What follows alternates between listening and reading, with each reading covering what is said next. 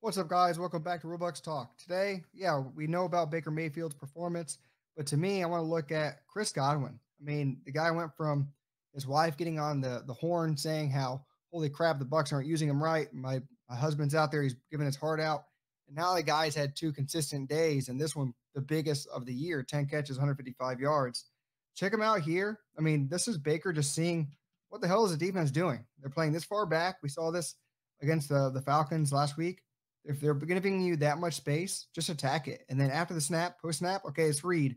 Where's this corner facing? He's going to start facing inside. If the quarterback knows it's a simple out route, it's too easy for him. The leverage is already given away. He's starting to lean inside, like I said. Just cut that thing out, throw it to space. And that's what Baker does.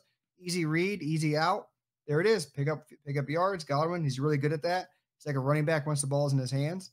Here we go again. This, to me, this is Dave Canales working his magic.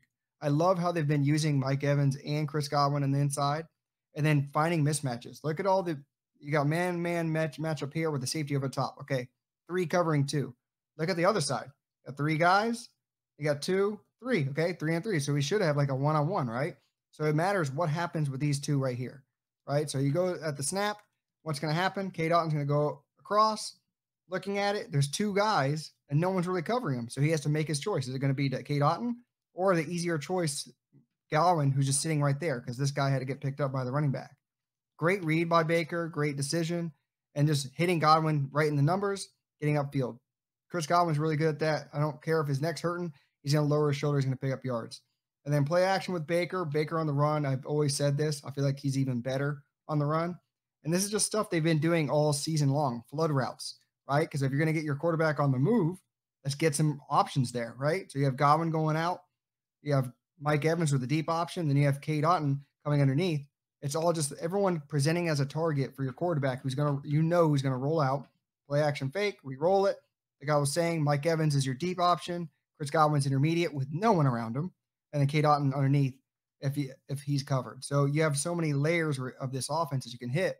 And then everyone goes to Mike Evans. This was just a game. Okay, if they're going to go to Mike, we got to start hitting Chris Godwin. And they did consistently. And it picked up yards after yards after yards and came up to be his biggest game of the year. This I love as well. They probably talked to Chris Godwin. What do you do best? What do we need to do to continuously get you the ball? Because clearly we're not getting you the ball properly, right? So Chris Godwin back in the screen game, right? And then have your 2 best tight end blockers. You have Keith, you have K. Dotton picking up guys. And I love how quick of a screen it is. It's just literally, okay, there's no one really on him, man. We know it's a zone because no one really traveled with him. Get this thing out real quick. Pick up the blocks that were in that area, in that zone. Chris Godwin, lower your shoulder. Do what you do best. 5 yards, easy, right? This is stuff we've known he's been good at. Now here, check this out. I love this again. Reading by Baker Mayfield. Good setup, play option by Dave Canales. Look at the grouping here. Look what happens after the snap. We hike it. What are we seeing? So, right? Usually this is a screen. Chris Godwin to come down and block. We got blocks. Rashad White going to be open in space. Oh, gosh, he's really good with the ball in his hands, too. This guy feels it. He goes after the running back. Baker sees that, too. He's like, fine, if you're going to go after him, I got a second option, which is Chris Godwin, as you left that space. Too bad. And it was the same similar concept. K. Dotton, do you want to go there or do you want to go to Chris Godwin? And he hits the guy underneath. Chris Godwin, pick up yards. I love how this offense is coming together, and there's so many layers to it. The wrinkle of here, he's a really good pass catcher. Chris Godwin's a damn good one. He just hasn't had the big games until today, right? Until this Packers game. And this is just good timing by Baker. I mean, I know the Packers defense didn't really do much, right? I mean, they had a good secondary, but they had a lot of injuries in there. But check out Chris Godwin, literally just going middle of the field. This guy doesn't carry as far, and this guy sees Baker looking that way.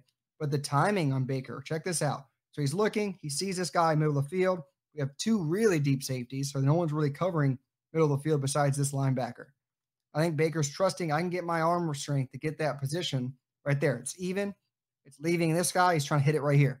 This linebacker just can't make up the ground to pick up yardage to knock this ball down. Chris Godwin, good catch.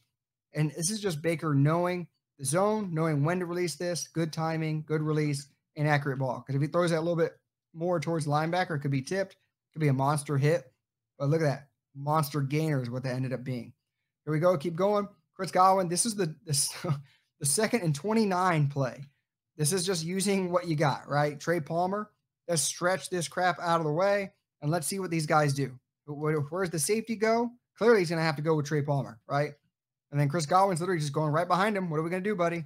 You clear it out. I'm going to go towards the sideline. And then Baker's reading. What is this guy doing? This guy is giving leverage again inside, like we talked about first play of the game.